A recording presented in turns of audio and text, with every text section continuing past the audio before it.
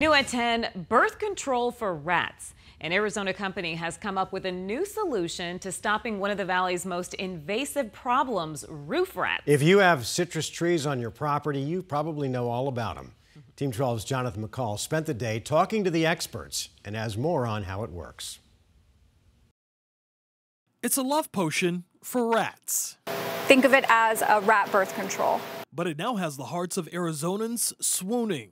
And then eventually we didn't have any more rats or rodents. What began as a menopause study by researchers at the University of Arizona has now blossomed into ContraPest. A lot of what you see out there on the market to control rats is conventional methods. In 2016, Arizona-based SenesTech developed ContraPest, which aims at stopping rodents from rapidly producing by as much as 90%. But unless they can get all the rats, you're always going to have those survivors that will reproduce. The product receiving plenty of love from the Environmental Protection Agency, which declared ContraPest not harmful to other animals or humans. An important aspect for Wild Horse Ranch founder Kim Mayer. Poison's just awful for the ecosystem, awful for the animals. Mayer, one of the many Arizonans who's had to deal with rats, has used this product since 2017. You know, I know there's a birth control for horses.